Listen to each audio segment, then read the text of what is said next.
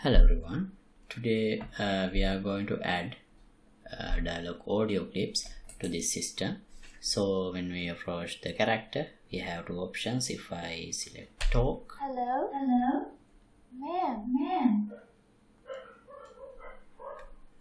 So that's the first step. Then we have three more options. If I select one, Who are you? You can, if you choose to. so the dialogues don't really make much sense without focusing on the right character in the right time and having some kind of a sequence. But let's work on this system until we get there. This episode is sponsored by this generous patron. Thank you very much for your support. Okay, at the moment we have this implementation where we can go and select one of the choices, and we don't have audio at the moment, so let's work on audio because I got good audios from for the first dialogue. I'll create a new folder D1 because this is all these audio clips that I am about to import are for the first dialogue. Hello, ma'am. You can, if you choose to.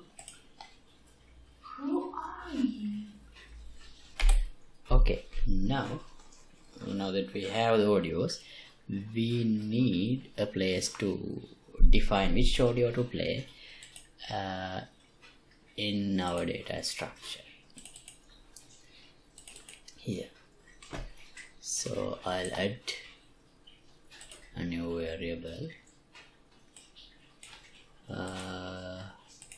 Which one? Sound base.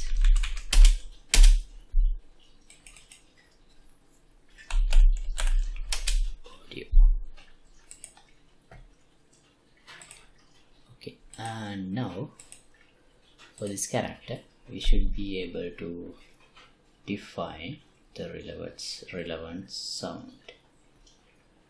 That's not appearing yet. I think I have to compile this character.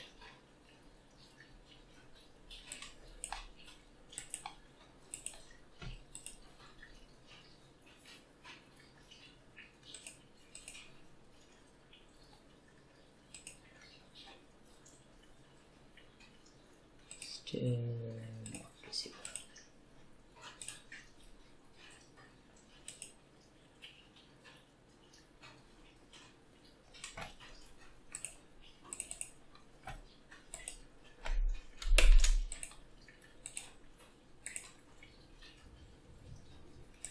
Okay, let's go to the parent character. Right, now it's available. So let's assign each sound relevant to the scenario. For the talk, relevant one is hello. Hello, ma'am. Okay, and actually the next audio is who are you?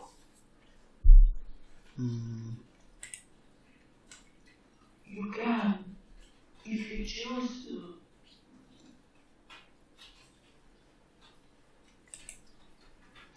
Who are you?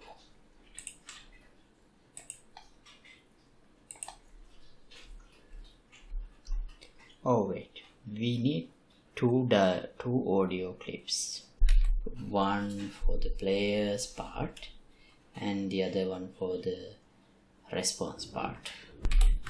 First, let me change this. Who are you? And I'll rename this one to player audio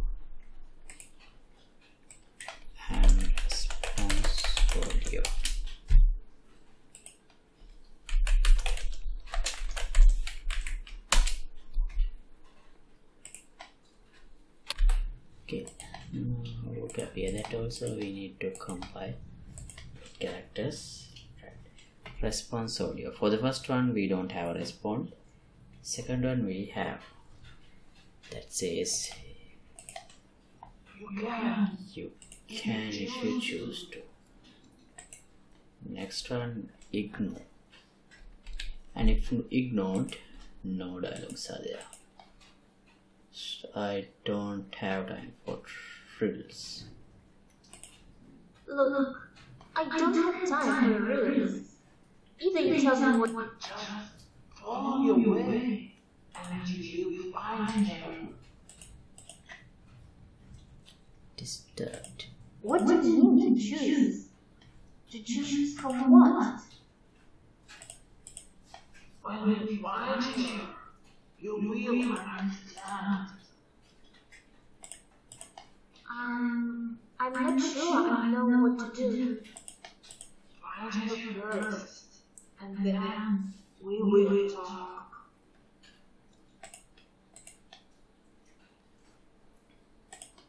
You have nothing to be afraid of.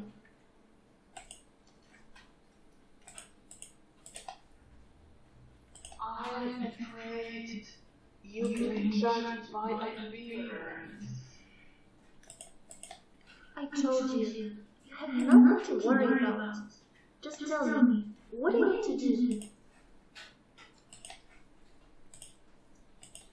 Please, choose wise. Find him and talk to him. Okay, I assigned most of them. Some of them are actually missing. So, alright. Okay, so now we have sounds. How to play them? That's the next part we have to figure out. Let's go to our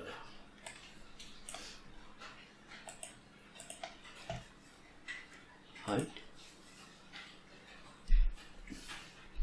Actually, I don't think HUD is a good place to play audios, but for now we just need a way to play the sounds, so therefore let's just play it here. And sound should be played when we make a selection. Right here.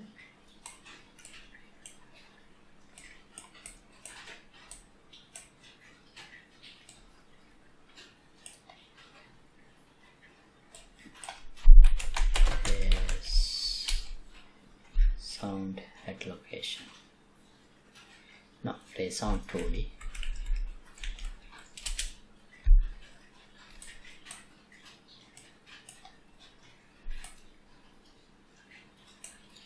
We need both player sound and response sound. Let me use this. Let's convert this to a macro. Play sound.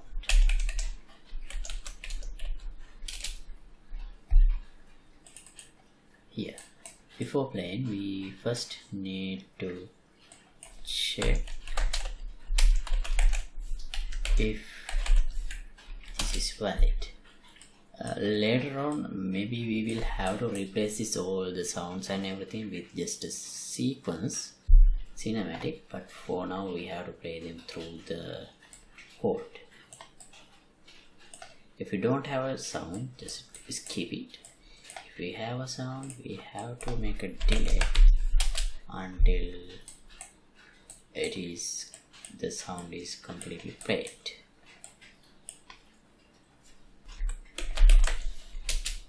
The duration, and also we need to have some gap between player's audio clip and the response audio clip.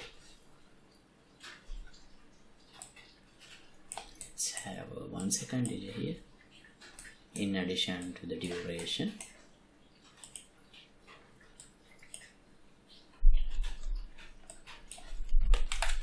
Sound.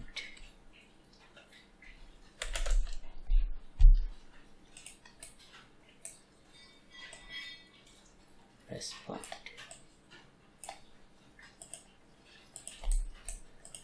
Okay, let's see now.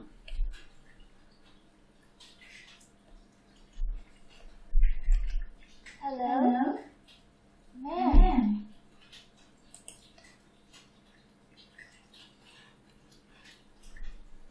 Okay.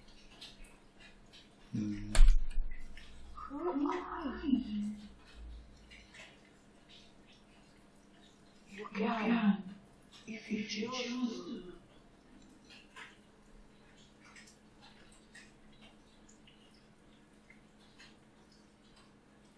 Wait, why not the next option is appearing?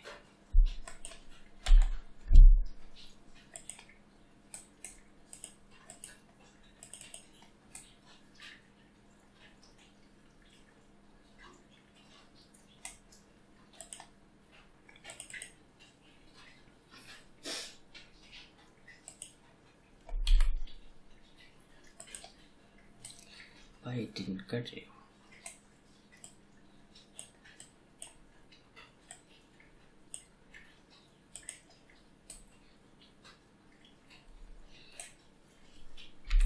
And if we have a dialog, we don't need this much of a delay when going to the next part. But why it didn't continue?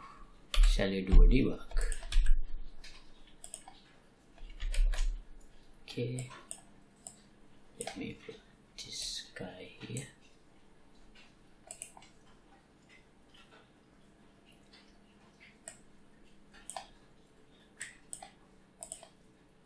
And select the current HUD.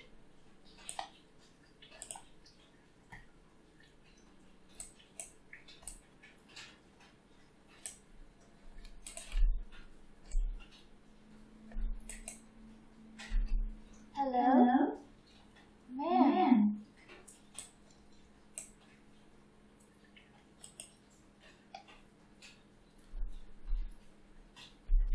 You have nothing to be afraid of. I'm afraid you can judge my appearance.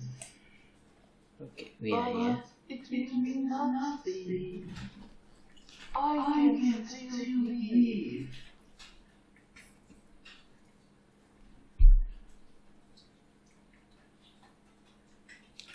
Okay, execution did exit this part, but nothing happened after that.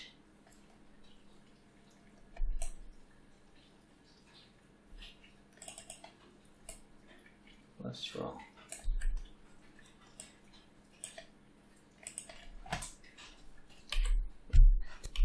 Here we can't actually reduce this to less than 1 second because we have a hiding mechanism. Well, actually everything is working as intended, because when I select either doubtful or any other choice, what happens is player says something and the woman says, NPC says something, and then that's all. So okay, what we don't have is, the problem we have is we don't get the character controls back. Let's see again. Hello? Man.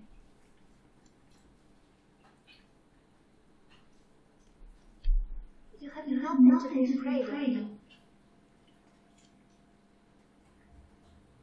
I'm afraid you can judge my appearance. But it means nothing. I can still live. This red guy is supposed to be an old woman.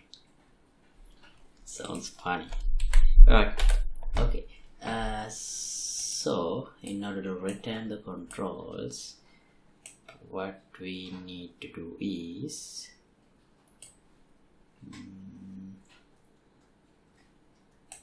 here if we get an invalid array, that means an array with no elements, length 0, that means we can go back to character controls because that's the final choice. So branch, let's check if this is larger than 0. If it is larger than 0, that means we have other stuff. If not, we can, so if it is false, we can just set input mode, set game input mode. This is not a default function, this is something we created before. Let me just show you. This is the definition of the function, just in case you wonder. Okay, now let's try.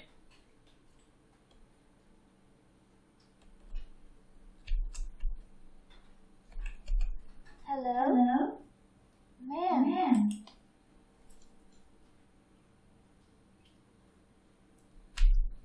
Who are you? You can, if you choose to. Okay, now the control is returned and we can walk away. Alright, that's one step in this complex system, and I'm gonna stop this for today. Thanks for watching. So as always, project files will be available for the download in Patreon page, link would be in the description below, and see you in another episode. Goodbye.